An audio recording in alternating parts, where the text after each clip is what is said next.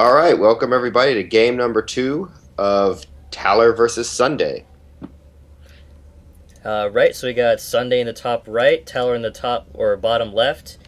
On Intune Valley, so Protoss versus Terran. Talir won the first game. I'm sure he was wishing for the DM kill button during that game, but no such luck. Yes, indeed. And looks like they're getting rolling. They're at furthest positions across the map from each other, and gonna get that ball rolling with the first supply depot and the first pylon.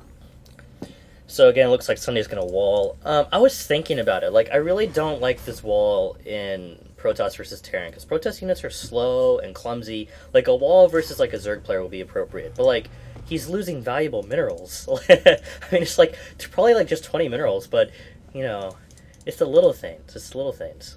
Yep, all those little things that add up to big things later on. So I guess this map might not be pre-programmed for cross position, for as you said earlier. So Talir's getting every possible place. Gateway on 13. Right, but I guess with the wall off, you have you just kind of block the scouting.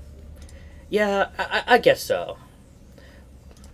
And that's important. I mean, honestly, I don't like the wall off with Zerg either, but that's because I like to go in crush faces. It's called a Baneling. It will do everything for you.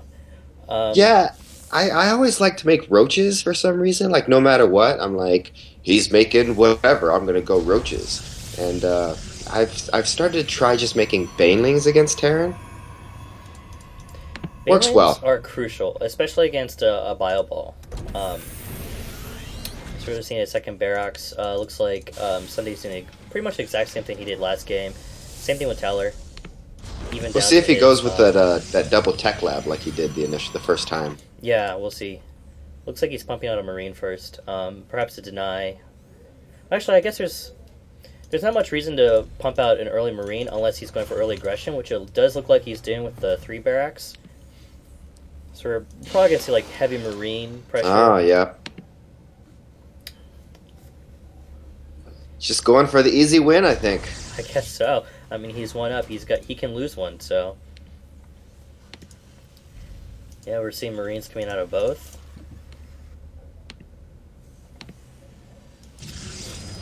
So after we did the first game, when I was driving, I was thinking like, man, casting a StarCraft 2 game, that's like the nerdiest thing I've ever done. And then I realized I dungeon master for an online D&D game. You gotta add nerd points wherever you can. I guess so. And then it just makes you that much cooler when you do like actual cool stuff in the real world. That's true, because then you're like the unusual case. In a good way, though. Like if you were like the star quarterback or something in college, and like a supreme nerd, like that'd be everything. It's like how people drool over how Mila Kunis plays World of Warcraft. That's pretty hot. That is hot. I totally wish I had an actress girlfriend that played World of Warcraft. Did you see that Oz movie? No, I did not. It's okay, but she was really, really fly with the big floppy hat and her red coat in the beginning when she first meets up with the guy. Oh, look at this down here. The engineering bay to deny the expansion. Oh, man, what a jerk. Meanwhile, he's taking his expansion. Man, what a greedy jerk. But Talir doesn't seem to realize this yet. Oh, wait, he now does. Oh, there it goes. You die, SCV. That's what you get for that. Now he's going to get the cancel off. Hopefully. Yep, he does. There he goes. So this is interesting that he expands, but he's also got a crap ton of Marines. Well, they're Marines, though. Like, yeah, you just A-click. Just A-click, you build a thing, you have mules. Mules are collecting all the minerals, and, you just... But Talir does have a bunch of force fields ready with these sentries, so he should be able to hold this off just fine. And he knows it's coming with the probe at the watchtower, so... Yes, he does. He should definitely be in a good spot.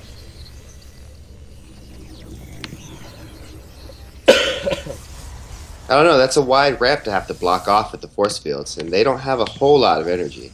That is true. Well, I guess we'll wait and see. This is gonna be pretty close, I think, actually.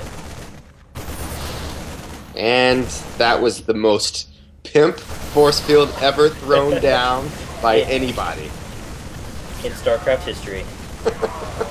Uh-oh, uh-oh. Nope, that's it. That did not turn out very well at all. No, not at all. So he cancels the Nexus. He's sitting back. He's got 2 sentries here. Ooh, those force fields are not too bad. Not too bad, but I mean, all he's got are these 2 sentries, and this is true. This is not looking good. no, not at all. Meanwhile, we got another batch of Marines on the way. A little bit of panic mode. Oh yeah, I'd be screaming right now. All right, he's pulling probes. That's it. Pro micro by Sunday there. Mining the flesh of human Marines. And he's going for the Cybernetics core instead of the workers, which is interesting. Nope. And it's going for the Stalker. We got another batch of 3 Marines coming in. Yeah, I don't know. I think this is it for Talir. I think so. He's really lost a lot of workers there. I don't know if he can come back from that. He's lost 20 workers.